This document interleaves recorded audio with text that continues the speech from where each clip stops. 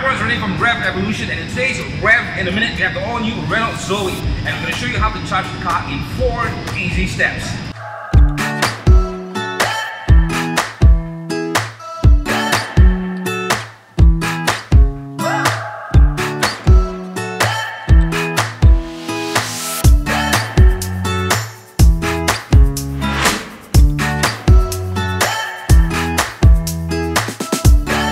Well, it's been about 2.5 hours since we started charging the car, and now let's check how much of charge we have on the car.